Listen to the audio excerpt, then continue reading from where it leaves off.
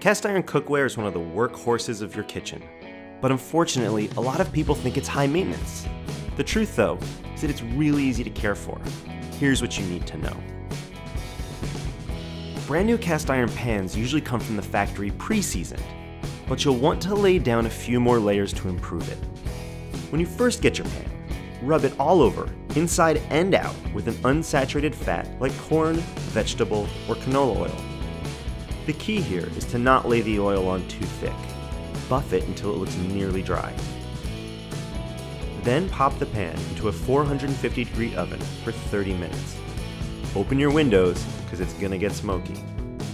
Repeat this oiling and baking cycle 3 to 4 times. Your pan will come out nicely seasoned.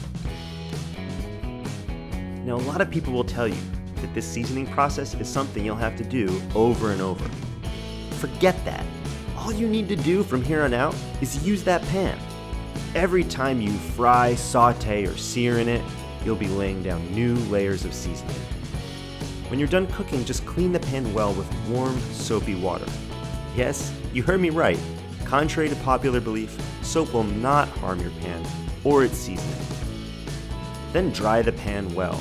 Setting it on a burner for a couple minutes can help drive off the last bit of moisture. Give it one more final light rub with oil and set it over a burner for a few minutes to set that final protective seasoning layer before putting your pan away until next time.